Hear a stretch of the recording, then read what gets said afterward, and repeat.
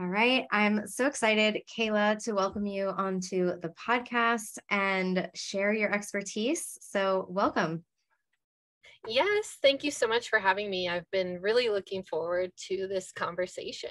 Yeah. And I saw you talk at PaleoFX, and I loved everything you said. Some of it I have committed to memory, and it just really left an impact on me. And as I was watching, I was like, my podcast listeners need to hear you. So I'm excited that we're able to make this happen.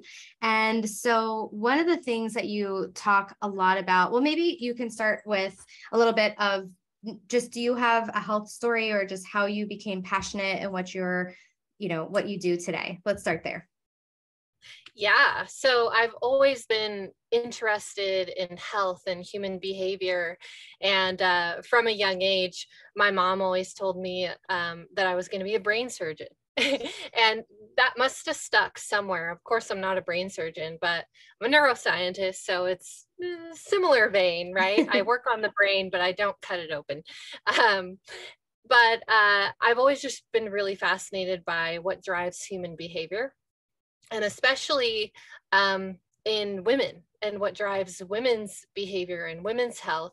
And the reason why I've been so fascinated in that is because my family members, the women in my family, have really struggled when it comes to their health, when it comes to their mental, physical, emotional health.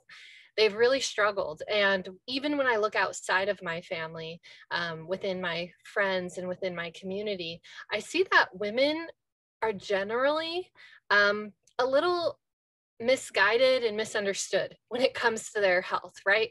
A lot of us are pretty confused because we do all of the things that we've been taught to do to take care of our health. We follow the guidance of our favorite influencer to the T.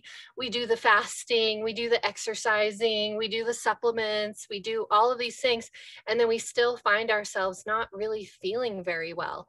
And, oftentimes running into burnout and having mental health issues and having energy issues and having autoimmune issues, and the list goes on, right?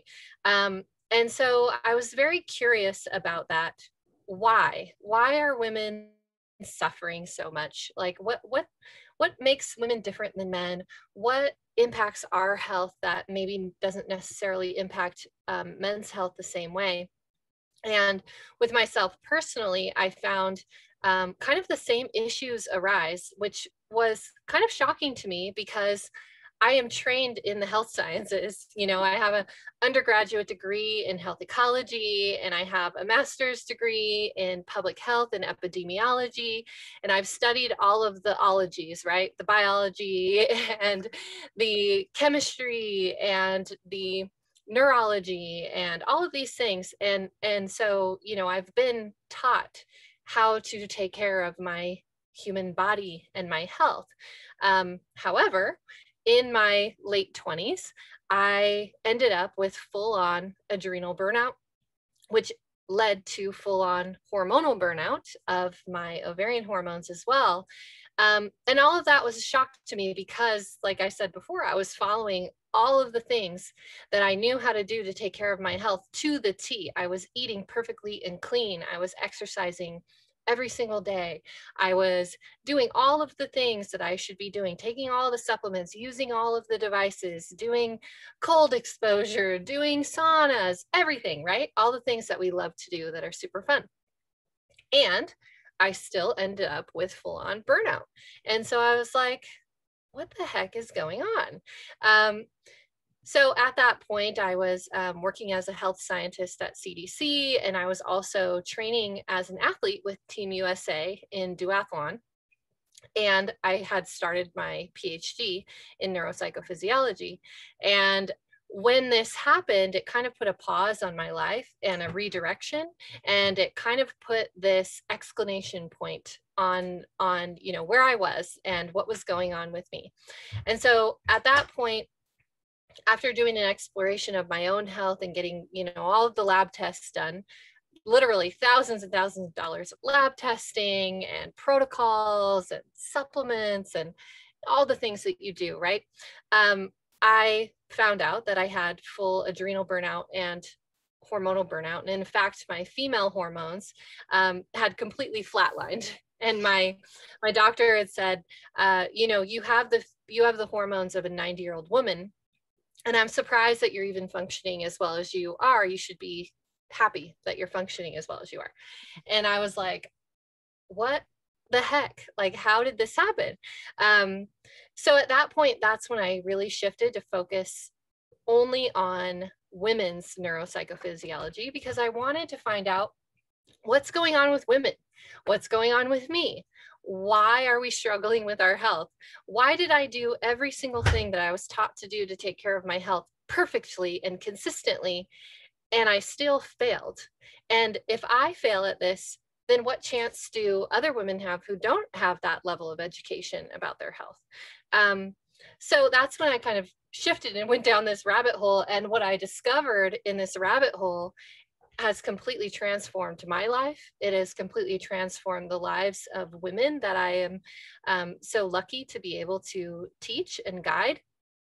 And it's all driven by this this lack of understanding about women and their bodies. And this is that first major discovery that I had, was that women represent the largest gap in health science research that exists today, meaning that women, since the beginning of time and up to current times, are left out of the clinical and medical research. And that's something I had no idea about until I started going into the research to find it, and it did not exist. And so that's what really shifted me and brought me down this path. That's amazing. And I can't believe that you experienced that burnout, but even knowing as much as you did, but I feel like that is such a common thing to so many women. And, regardless of your level of education, it's like sometimes you might know the things. And I feel like I'm resonating really strongly with what you're saying, because I teach people all the time that stress is the most underestimated, and underassumed cause of blood sugar dysregulation. And meanwhile, I'm a living proof that the stress can impact us really badly. And yet I'm teaching this, but it's the hardest thing to walk the walk in terms of that. Like the food stuff, I can easily dial in. And I think a lot of us might be like that. It's like, we'll take the supplements, we'll do the workouts, we'll eat the food, but then it's like, well, stop being so busy, say no to things, rest during certain times of your cycle, say no to the social events sometimes. Like, these are the things that are really hard. I mean, sit and meditate for 10 minutes. I'm like, I don't have time for that. Of course I have time for that. Like, if I have time for 2 hours of social media and responding to comments, we absolutely have time, but we're not making time. We're afraid to take that time for ourselves, or we think we're wasting time, or maybe, we're a lot of women, single parents, sole breadwinner, like, you don't have the time. It's like, how can we support these women, and why are they so left out? So why are women left out of the research? And you said they were left out until the 90s. Is that? Well, actually, they're still left out even today. So there's two reasons why women have always been left out of the research. And this was solidified in 1977 when the FDA formally banned all women of childbearing potential from all clinical research. That ban remained in effect until 1993, when the Office of Women's Health overturned it and then said, we have to include women in the research.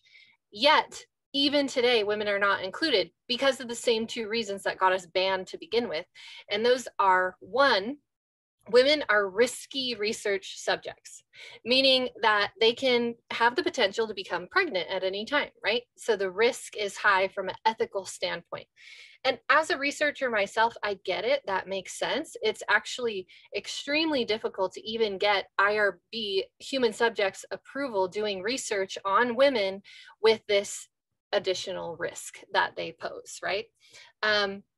So the second reason is even more frustrating and also understandable from a researcher standpoint, which is that women are biologically extremely complex. because of their hormone cycles and how that impacts their physiology. So because of those two reasons, that's why the FDA eventually banned women from research. But even to this day, these are still the two reasons why women are left out. To be able to do research on women, it takes a lot of additional resources. It takes a lot of additional expertise, and it takes additional time as well as one of those resources that it requires, because we have to consider our hormone related biochemistry, neurology, and physiology, and how it shifts over the course of a month, which is, you know, a lot to control for in a research setting. So what happens is these companies who want research done, right? A lot of them are big pharma, but there are other research entities. They want to get the research done, and they need to get it done as cheap as possible and as quickly as possible. And so the only way to do cheap, quick research is to only include men. And so that's what is being done. Wow, that is really alarming and startling. So, in addition to our hormones being different, what else is there, like a cognitive difference that women have as well? Oh, absolutely. So, you know, maybe we can talk about these hormonal differences that really have this global effect on our cognition, on our respiratory system, our cardiovascular system, our immune system, our musculoskeletal system, our nervous system, our metabolism. Literally every part of us is impacted by the ebb and flow of estrogen and progesterone across the month. And so this is why I say that women are actually 4 different people over the course of a month, because we go through 4 different significant hormonal shifts, and each one of those has its own biochemical, neurochemical, and physiological signature. And so that's why we are such extremely difficult research subjects, because we're not just one subject. We're a changing subject. We change significantly 4 times over the course of a month, and that really absolutely has to be considered. In the research that is properly done, including women, they have to delineate the data by hormonal phase. Otherwise, the results are not accurate. Now, the amount of research that is doing that is extremely, extremely, extremely tiny. That actually include women in the appropriate numbers that they should be including women. And then of those research studies, which are tiny in and of themselves, maybe about 200 studies that I've gone back and collected over the past 6 years that appropriately include women. Of those handful of studies, the ones that actually delineate the findings by hormonal phase are a tiny fraction. So we're looking at a huge gap in the information flow that is required for women to be able to, first of all, understand their own bodies. And secondly, for our health professionals to be properly educated and to guide women properly about their health. None of this is happening. Even when we look at our biological textbooks, we are looking at education that is created around data that comes from male-centric research. So even what we're taught about our biology is not fully accurate for women. So it's a huge problem that stems out into so many areas, and it all comes back to this one key difference, and that is hormones. But I'm not talking about any kind of hormones. I'm not just talking about estrogen and testosterone, right? I'm actually talking about the hormones that set the pace of a person's biological functions. So for men, that is the adrenal hormones. Our sleep-wake hormones, which is cortisol and melatonin, are what drive the male biology and set the pace of the male physiology. So what that means is that the male biology operates on a 24-hour repeating clock. So day in and day out, men are very, very consistent. Essentially, they are, the same person every day. There are small, very small changes that happen over big, long periods of time throughout the lifespan. And that's the case for women as well. But from day to day, men are physiologically, biologically consistent, right? Very predictable, which is nice, which is really great for research. Now, when it comes to us ladies, things are a lot more complex. And that's because we have a very different biological rhythm that is set to the pace of two other hormones, which is estrogen and progesterone. So for us ladies, yes, we still have that same sleep wake cycle of cortisol and melatonin, that 24-hour repeating circadian rhythm. However, these are not the hormones that set the pace of our global biology and determine, for instance, our respiratory function, our cardiovascular function, our brain function, our metabolism, all of those things, right? What sets the pace of our biology as women is the ovarian hormones, estrogen and progesterone. And as we know, those two hormones change over the course of a month significantly 4 times. And that's why, physiologically speaking, women are 4 different women over the course of a month. And so this has major repercussions for every aspect of our lives and our health. When you look out into society, you see that we have created a society, an infrastructure, an environment, systems, constructs around a 24-hour repeating system. Because why? Because that's the data that we have, right? The data that we have to base our decisions on is a data set that is very much male centric. It's not including women, and it's not including women's data. So of course, this is how we have designed the world. And even when we look at our health, when we look at the health recommendations that come out from our doctors on major medical protocols, that come out from our health coaches, that come out from our fitness coaches, that come out from our nutritionists, they are all doing the best they can with a limited amount of data, which is centered towards men. So all of those recommendations as women, we have to take with a grain of salt, because those specific recommendations are likely only appropriate for us during 1 week out of the entire month. And the rest of the 3 weeks out of the month, those recommendations are absolutely not appropriate for us. And so we have to start to discern for ourselves, which version of myself am I working with in this week, and how do I make my health choices around that? Wow, that is so profound, all that information. Women having this 28-day cycle, men having a 24-hour cycle is so different. And so can you break down those 4 stages for us and tell us the different women we become during Yes. that month? And this is why it's important, just like what you were saying, how we need to think about the caveats for women. So you'll hear, oh, keto is great.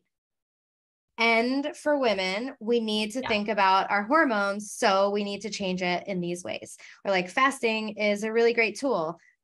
And for women, we need all these things. So there's so many differences for women. I've had a lot of people ask me, oh, do you also work with men?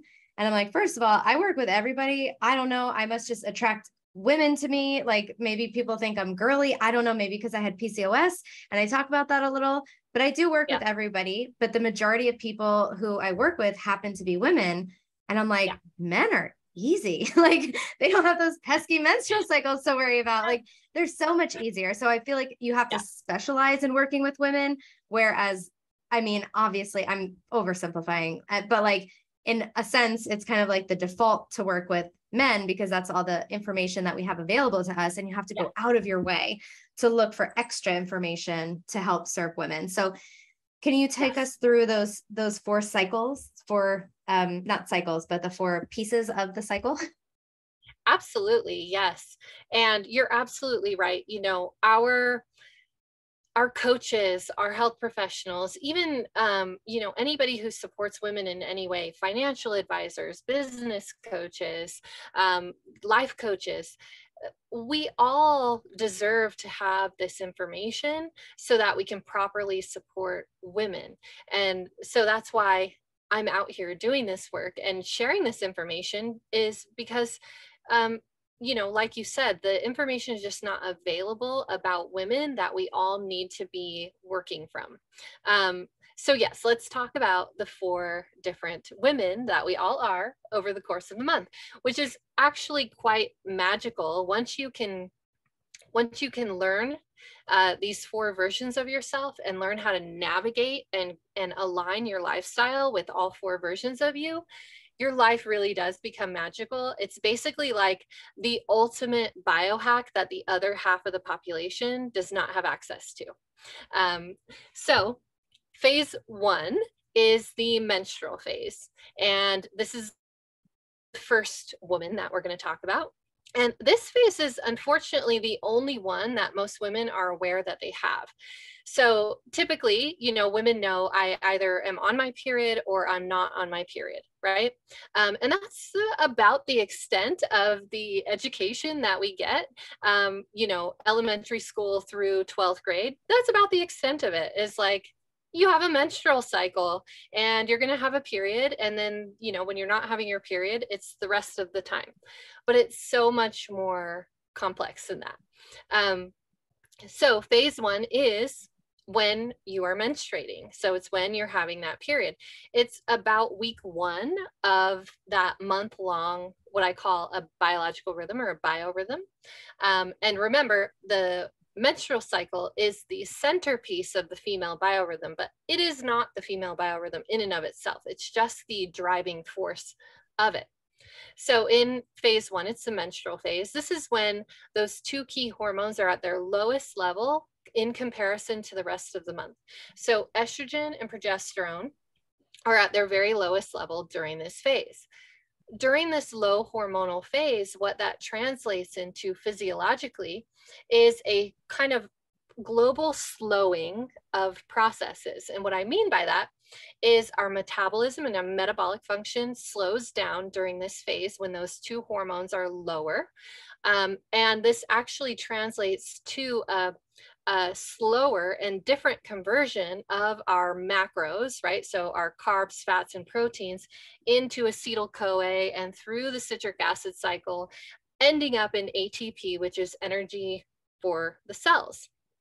So that whole system slows down. So women have less access to ATP. We have less energy during this phase. What we also see is when we shift over to what's going on neurologically, we see that we have lower levels of key neurotransmitters in our brain, or lower activity of the neurotransmitters that are involved in excitatory and mood boosting mechanisms. So we're talking about serotonin, dopamine, epinephrine, norepinephrine, and glutamate. So less activity of those neurotransmitters. So a lot of women will report having, a little bit of brain fog during this time. And it may actually not be brain fog. It just may be that you are not understanding that you have a little less resources to work with during this time, and you may be burning through them faster than what you need to be. So really, every phase is all about understanding what your biological needs are, understanding where your resources are, how many of them you have, and allocating them appropriately so that you don't end up in burnout, right? Burnout is you've run through your resources and now you are putting extra demands on your body that cannot be withheld, right? So phase 1 sounds kind of like a bummer, right? It sounds like we're getting less energy. Our brain function is kind of slowing during this time. We have less resources to work with, but it's actually absolutely brilliant and beautifully designed, the whole female biological rhythm. Because in phase 1 specifically, when we look at how our brain function shifts, we see that with this low hormonal phase, women actually have heightened what's called cognitive empathy in the scientific community, but that's a fancy scientific term for intuitive insight. So a woman's intuition, first of all, is not only a real thing, we can measure it now with brain imaging studies. We can measure and start to understand the mechanisms of intuition, but our intuition as women is heightened in phase 1. So think about how brilliant that is. Our body is slowing us down. It's taking our outward focus and the distractions and turning it inward because we have to conserve those resources, right? And it's turning our attention inwards so that we can actually benefit from this cognitive superpower of sorts that we get during this phase, which is intuition. So going from phase 1 into phase 2, this is the follicular phase. And this phase is marked by a hormonal shift, which is estrogen that is rising to a peak. So I call estrogen the superstar of this phase because that's the key hormone that is driving the physiological shifts that occur. As estrogen rises to a peak, so does our metabolic activity and that conversion of our macros into ATP, the fuel source for our cells. That gets higher and higher as estrogen rises. So as that whole process happens, our endurance, our energy levels, our power, and our strength also increases as estrogen rises. Now, when we look at what's going on in the brain, neurologically, we see that we also get a nice rise in these excitatory and mood boosting neurotransmitters. So we have higher energy levels, we have more focus, we have more stamina, right? Mental stamina, and we have a higher mood. So we feel more and more social during this phase. And interestingly, because of how the brain shifts in its neurochemical and neuroelectrical function with that rise in estrogen, we see that we get higher and higher emotional intelligence during this phase as well. So our ability to communicate connect with other people and understand other people is heightened as estrogen rises. So our cognitive superpower during this phase is navigation and strategy. So if you think about that, how these shifts occur physiologically and cognitively, again, how beautiful is this? You go from phase 1, where you have this heightened intuition. So that's when all of us should be doing our assessments. This is when we should be determining how to allocate our resources for the rest of the month.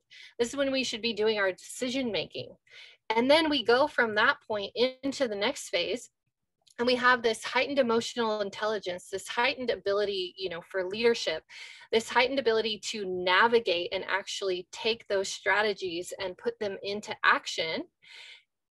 And so it goes perfectly from phase 1 into phase 2, how we can kind of integrate this into our lifestyles. Then going from phase 2 into phase 3, this is the ovulatory phase. And this is more of a phase shift than a phase in and of itself because it's very short. It's only between 1 and 3 days. Every woman's a little bit different, but essentially phase 1 is week 1, phase 2 is week 2.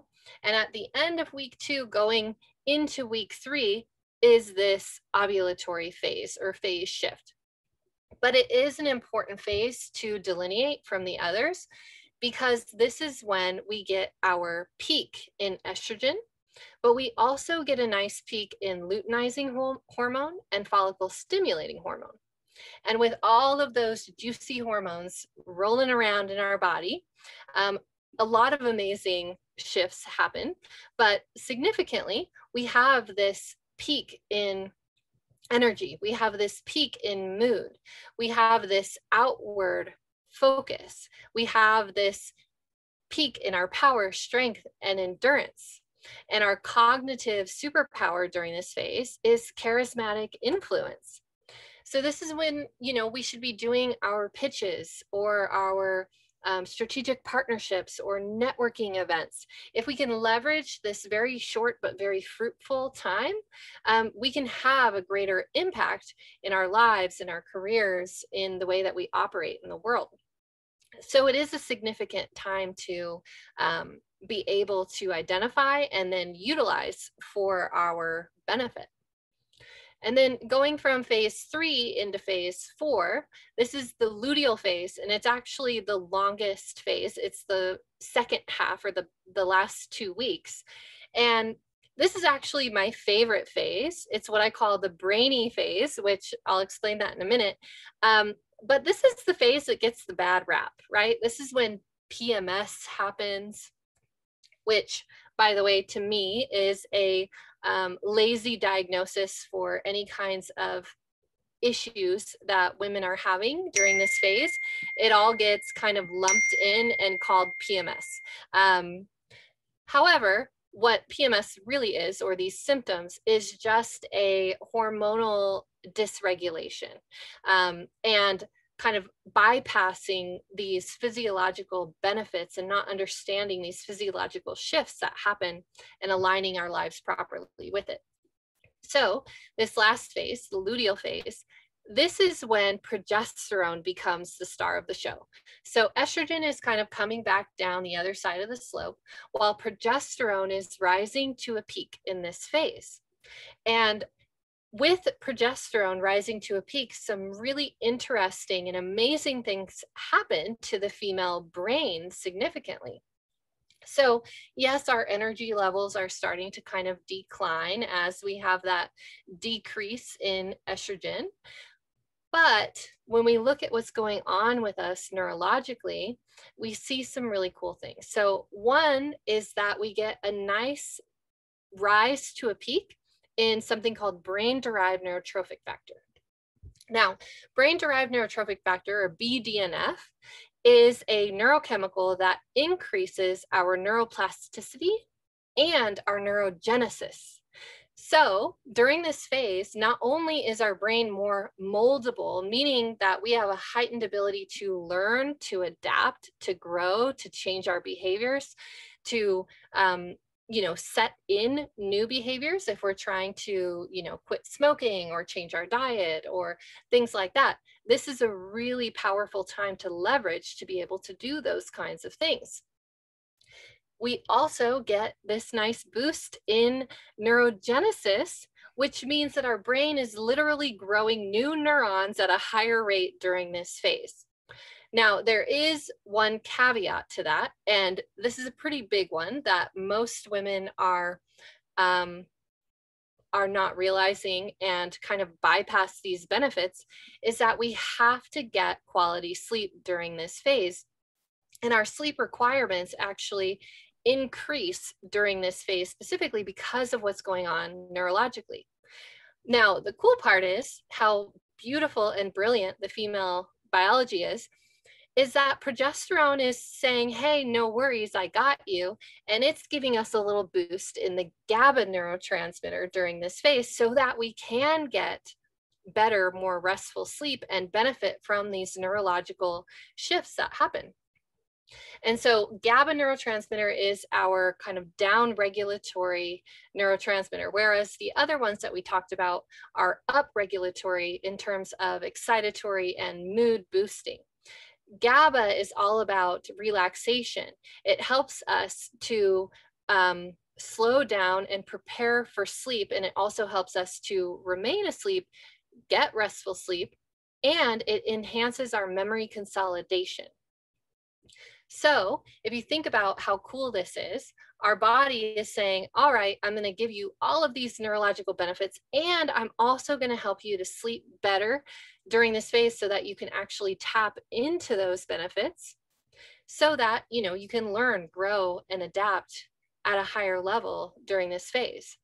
Now, if you think about that in our application in our lives, how cool is that? We have this phase where we can literally leverage this brain boosting ability that we have to get things done, to learn new things, to change our behaviors, to adapt, to rest, to recover.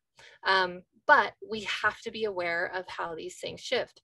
Now, another thing to be aware of in this phase that is typically the culprit for the dreaded PMS symptoms, and that is that during this phase specifically, our nervous system shifts in from more of a parasympathetic dominance into a sympathetic dominance.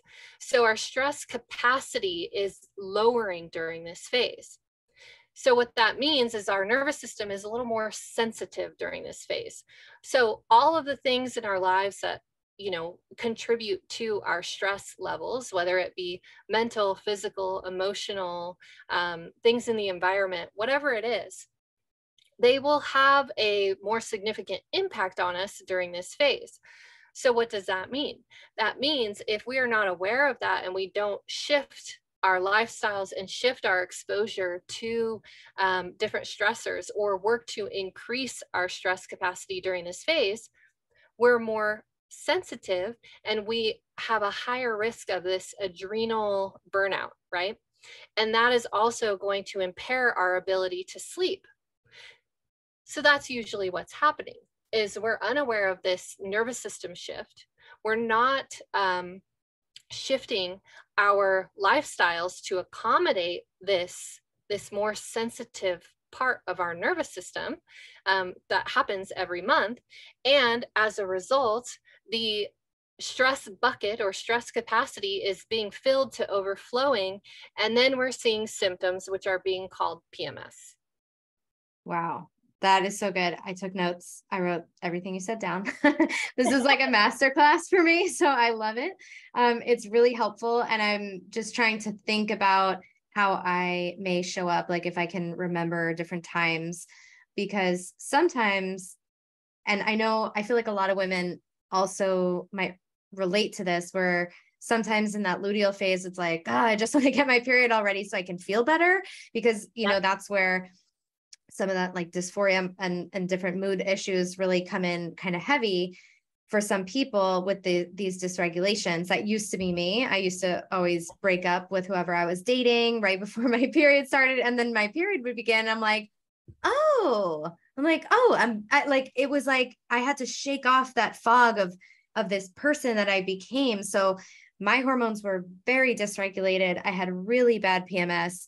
And when I fixed my blood sugar, all that went away. And I didn't know that was possible. I didn't know it was possible to feel normal during the luteal phase. And like you do say, that it does get a bad rap because that's where the problems really show up. So I know a lot of people it's like, I just want to bleed already. And they just want to get their period so they could feel normal. And I'm thinking, I always feel maybe this like burst of energy because I got my period, but you were saying that it's a little bit more low energy. But I think on day 1 and 2, it is a little bit lower energy, but it is a shift from the luteal phase. So there's a difference in feeling. And I don't know, maybe it's the neurochemicals that are changing, because it's hard to describe with just, basic words of like, oh, I feel different. It's hard to put your finger on it. Yeah. And, that's what I find is when I'm able to connect with women and teach them about their 4 phases, almost every single one of them say, I knew that about me. I knew I was different, but I just didn't understand why. And oftentimes we're told, to ignore that and that that's not true, or that is a sign of dysfunction or illness, right? But it's actually perfectly natural and normal. And when we can understand these different 4 phases of us, we can navigate with them, and we can allow ourselves to get what we need in each phase. And we can allow ourselves to tap into those cognitive superpowers that we have, each version of us. And we're able to get more done in less time, be more effective, feel more fulfilled, have steady energy, have enough focus to get what we need done. It's really, about understanding these resources and where to put them, how to use them, because they do change for us, unlike our male counterparts who are the same every day. And so they can get away with, like you said, fasting every day. They can get away with keto diet every day. They can get away with exercising heavily every day. They can get away with doing the same things and being consistent. For women, consistency is not the key to success. It is the killer of success for us, because our biology is not consistent. Our biology is anything but consistent. So we have to be able to learn how to navigate, with those changes that occur. I need to write this down. This is so good.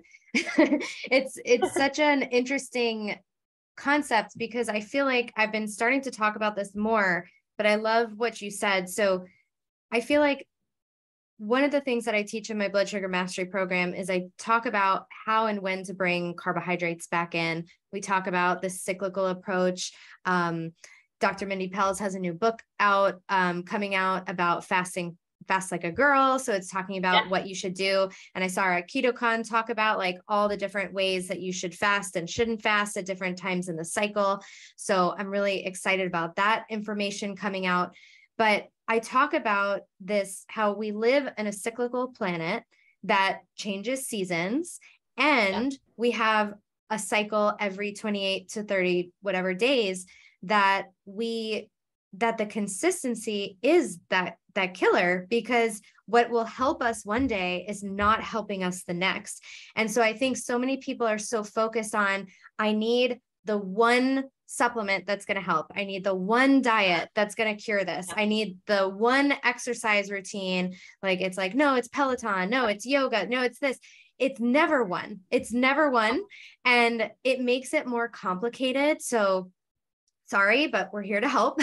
But I think that knowing this information, just knowledge is power. And it really just will help people to be like, oh, it's okay that I don't feel like busting out a HIIT workout today. It's 3 days before my period. Let's go to yoga instead. That's more biologically appropriate, and it's going to do better things for your hormones and your neurology and maybe just your self-talk over time. So what are some quick tips? I mean, I think that we can start to put together that we should be doing our, powerlifting and things in that second follicular phase. We should be doing more restorative things, maybe during the menstrual cycle and the luteal phase. Is there anything else, sort of diet, lifestyle, blood sugar stuff that might show up in these different phases that you wanted to highlight? Oh, absolutely. And one thing that, we have to address first, which is something that we were talking about with the PMS and with women maybe not necessarily feeling like, oh, that's not how I feel during that phase.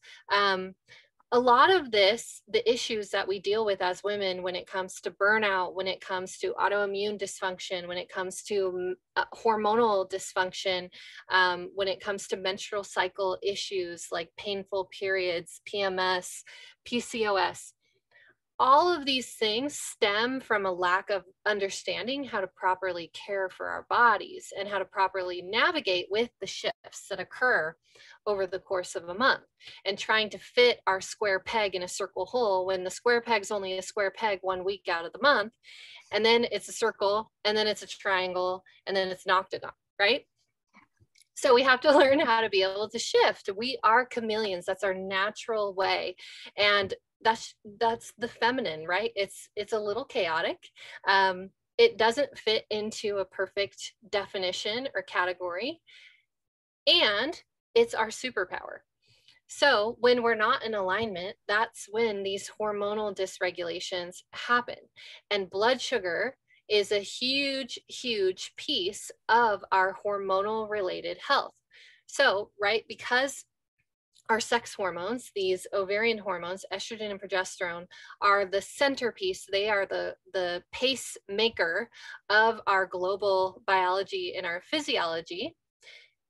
They're important to care for in order to have a healthy biological rhythm and be able to navigate through these phases. So a lot of us are dealing with some level of hormonal dysfunction because we have not cared for our hormones the way that they need to be cared for.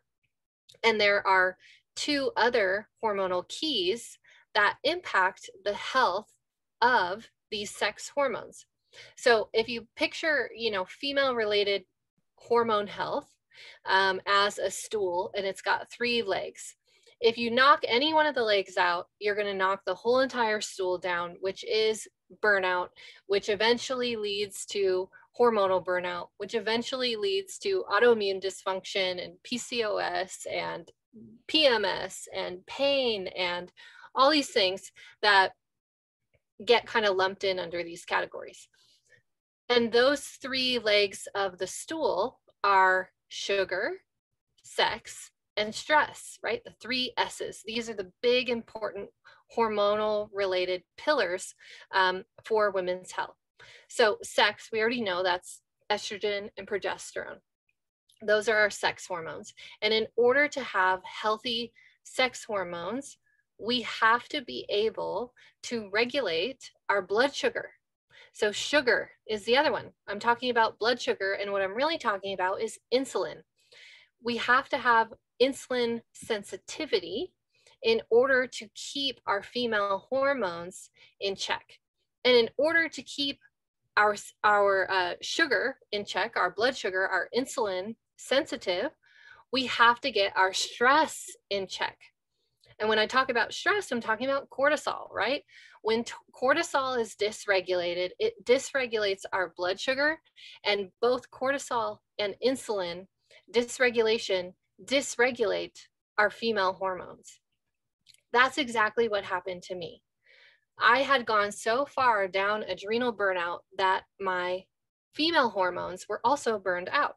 And this is typically the case with women, depending on where they are in that hormone or in that burnout cycle, right? So to be able to manage your sex hormones, it's a lot more than that. It's deeper than that. It's not just about those hormones.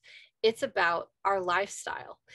And the way that we navigate through our lifestyle has to align with these physiological shifts. So we're adding another layer of complexity, right? So we have to take care of these three pillars, but we also have to understand that these three pillars, all three of them, change through the 4 phases of our cycle. So the way in which we care for these 3 hormonal pillars is different in each phase.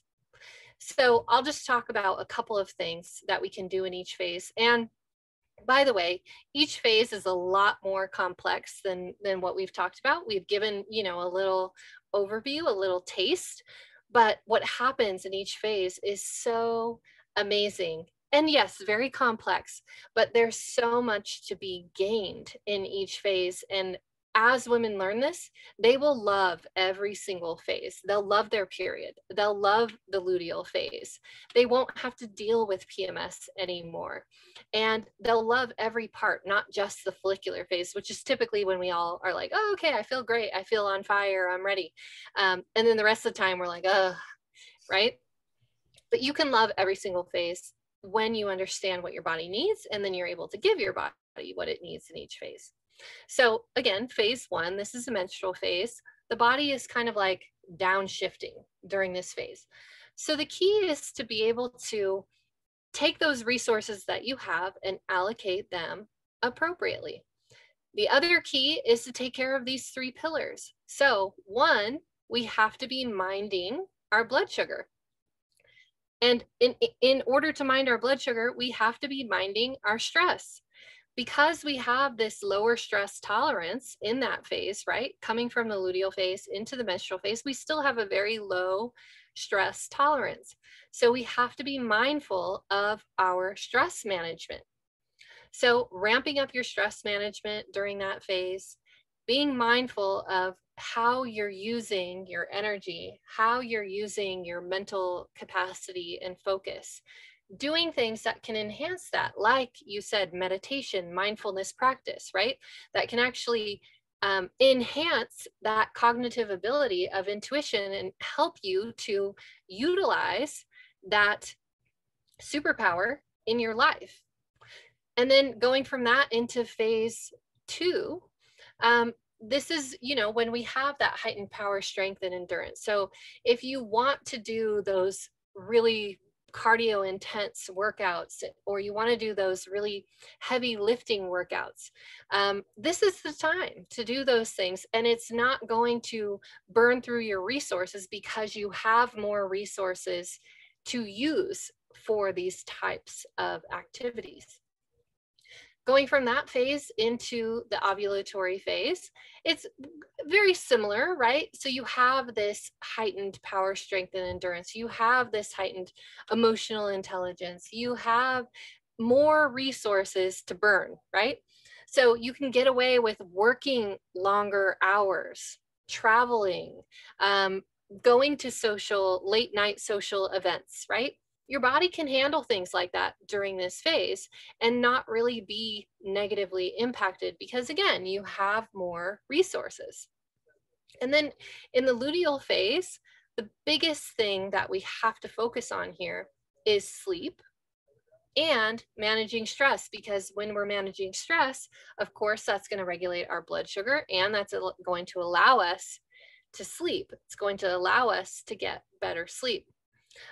Now, as I mentioned, things are a lot more complex than what we talked about. Even the way that we metabolize our macros, fats, sugars, and proteins, or fats, carbs, and proteins, is different in each hormonal phase because estrogen and progesterone impact the way that we convert our food.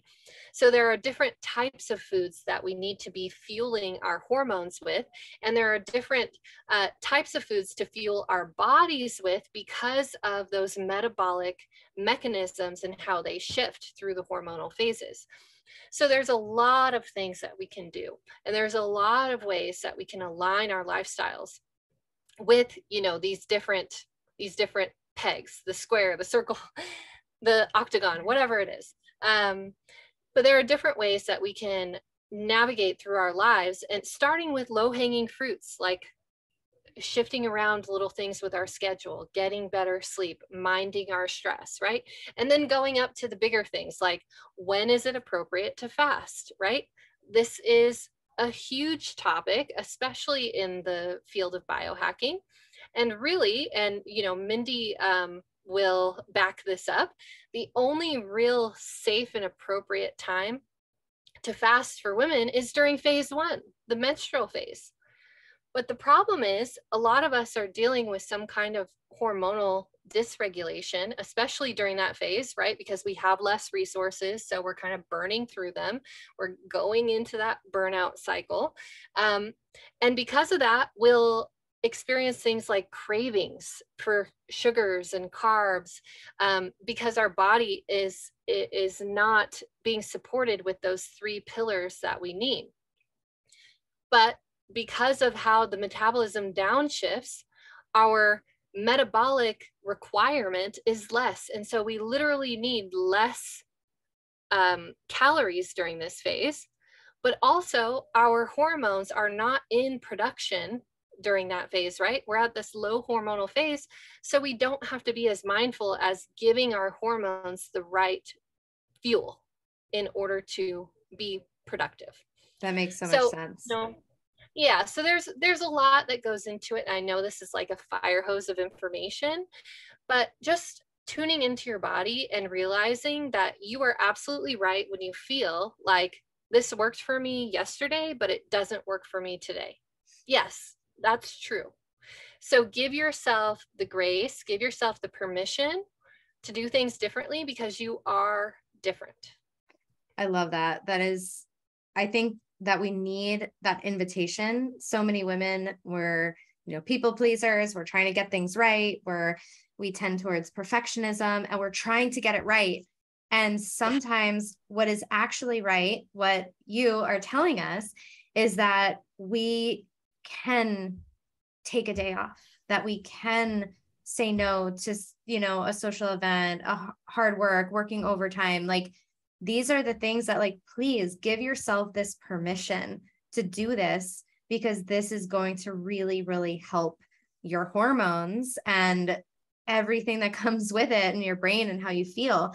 So I think it's so interesting, that pillar. I love those types of analogies. I'm a very visual person, so I like thinking about all 3 and how the stress component is really heavily impacting the sugar component, of course, and the hormones. So it's like these 3, they really are so intrinsically linked. And we often just want to forget about that stress piece. And when I say we, I'm specifically talking about myself because, because it's like, I don't have time for this. I do. I'm not making time for it. And, you know, we're stuck in this sympathetic overdrive today. I just released a podcast episode talking all about the vagus nerve. And so it's like, there's so many signs to me like, hey, you probably need to slow down because it's starting to get to a point where my insulin isn't where I want it to be. And I'm eating well, I'm doing all the things. I'm like, oh man, it's stress. This is what I tell people day in and day out. Like, I'm talking about it, but this is where it's really hard to do those lifestyle changes. But I hope that knowing, I mean, even just for me, knowing when to schedule those things, when I can, you know, get the other stuff out of my system, when it's like, cool, green light, do the workouts, you know, fast a little bit more, do keto. And then it's like, when it's okay not to, like, wow, that actually feels really good. And when you know that our biology is set up for these things. So we get to have the benefits when we know when to put these things in. It's not like, hey, you can never fast, do it at the time that works for your body. It's like, oh, I can have some carbs, you know, some people, and do it at the right time when your body is going to really benefit from it. So this has been so incredibly helpful. Do you have one more second to just talk a little bit about biohacking for women and how it might be a little bit different for us? Like any sort of things, because I know you're bio-curious, Kayla, and I know you're into, I like the bio-curious more than the biohacking because hacking feels like I need to make changes all the time. It's a very masculine word. You know, I think Dave Asprey coined it, but like bio-curious, I love that because I was just talking with our friend, Kristen Weitzel, and she was saying that she had this really big blood sugar spike out of nowhere at night. No apparent reason for it. And she was just saying that, you know, a lot of people can get really nitpicky, like, oh my God, this is happening. I need to do this. It's like, or we can look at it and not freak out and just get curious. We can be like, wonder why that happened. I wonder if there's a pattern here. I'm just going to pin that in my mind and like maybe jot some information down, see if it happens again. I'll come back to it, see if it's part of a bigger pattern. So this idea of being bio-curious is, I feel like we're zooming out and we're just getting like, oh, what can help me feel better? Instead of that mindset of like, oh my gosh, my Oura ring score is not good. My HRV went down. I need to do something about it. Like that is so stressful. That mindset is so stressful. And I know it takes more than like just hearing about it to sort of change your mindset, but sometimes hearing about it can give you an alternative way to think about something. So I hope that's helpful for someone, but I love this curiosity. And I love that you phrase it like that. So anything that you wanted to say about biohacking for women? Absolutely. And you really hit the nail on the head with the curiosity piece. So what I always say is biohacking is not only different for women than it is for men, for the obvious reasons that we just discussed, but biohacking is actually more important for women than it is for men. Why?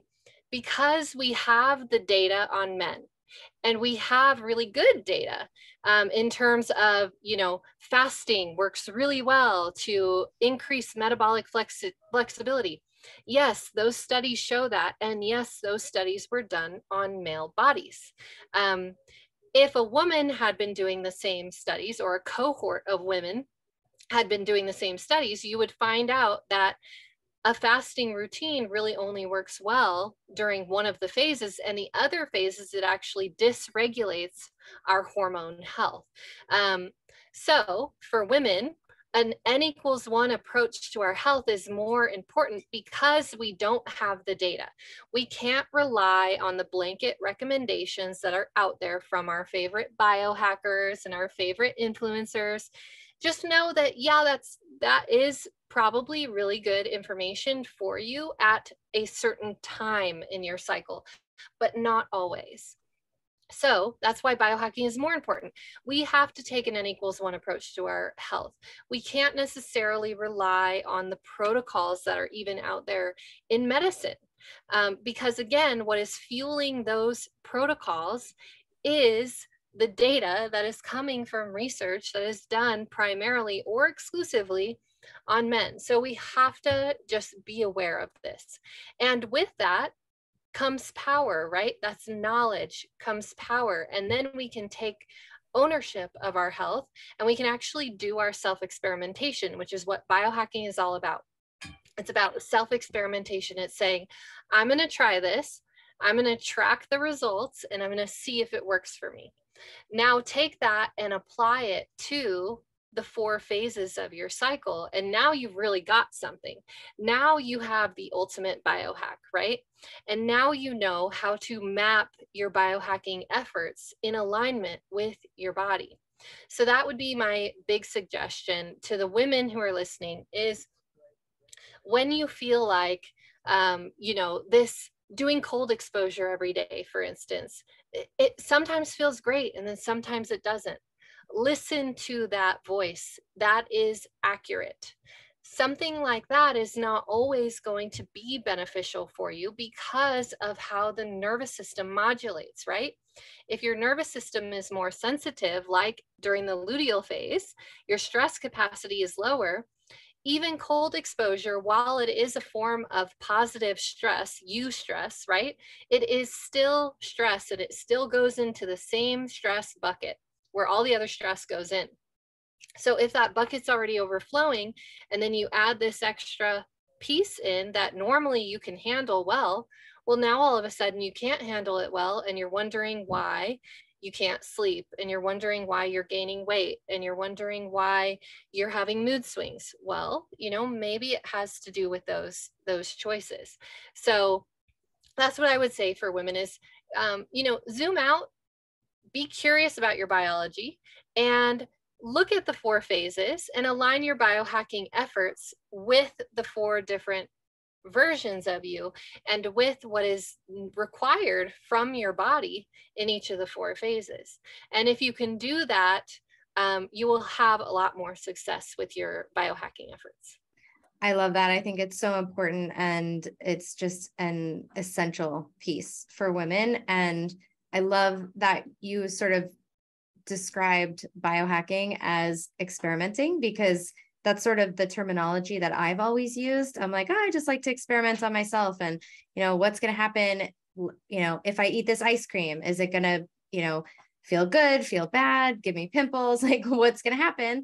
And do I want it? Then you can choose, like, do I want that result next time? And so it gives you so much power. And it's not just with like food sensitivities, but also it's like, what happens if I commit to going to yoga 3 times a week for the second phase of my cycle, or like the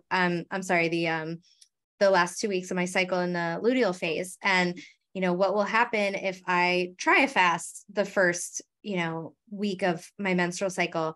I think that it's so good to ask these questions, and it's just so much information that's so helpful. I'm so excited. So glad we had this conversation. So where can people find you if they want to learn more?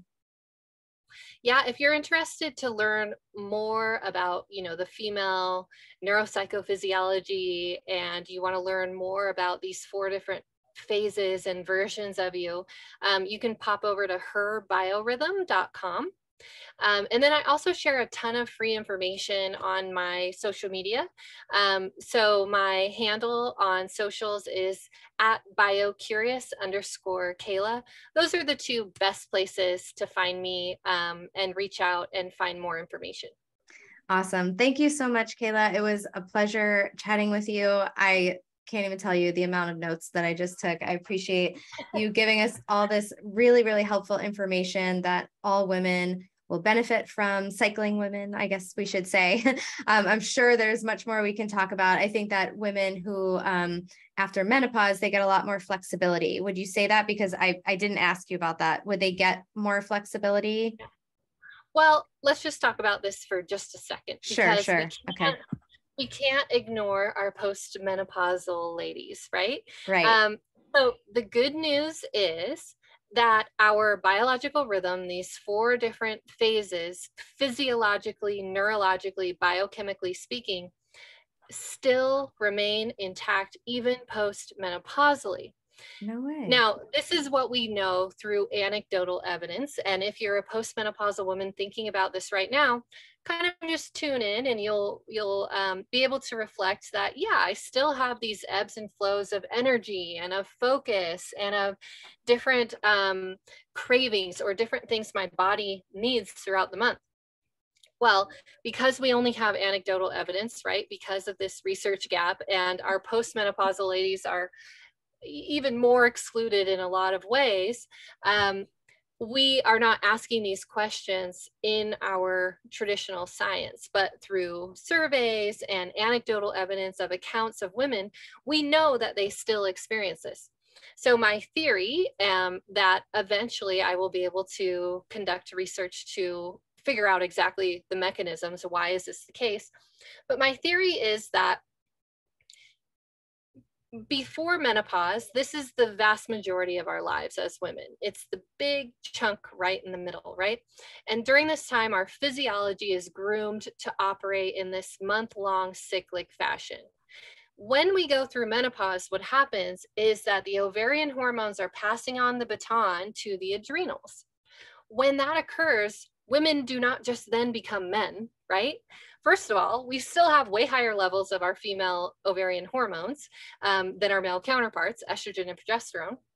And secondly, because our bodies have operated in this month-long way for so long, for the vast majority of our lives, it remembers and it continues on in that way. Now, of course, you're not having the hormonal shifts. You're not having the peak and fall of estrogen and then peak of progesterone, but your physiology in terms of your metabolic function, your cardiovascular function, your brain function, all of those things that we talked about, those still work in this cyclic fashion. So it's quite fascinating. And it's an area of research that we need so much more data on in order to really understand the mechanism scientifically. But, it is, I think, comforting to a lot of women who are postmenopausal that come up to me and tell me, I still experience all those phases. And I'm like, yes, you do. Oh, that's so cool. You're not crazy. You absolutely do. That's how your body works because you're a woman and that's how it knows how to work. So, so I just want to leave that little tidbit for our Yes. postmenopausal ladies. You are not left out in this. This still all applies to you, though the mechanisms of action are likely different. We just don't know exactly what those are. Awesome. Thank you so much for sharing that. And I really look forward to all the research. It's going to be great. Awesome. Well, thank you so much, Kayla. We'll talk to you soon. Thank you so much. I Okay. appreciate it. Bye-bye.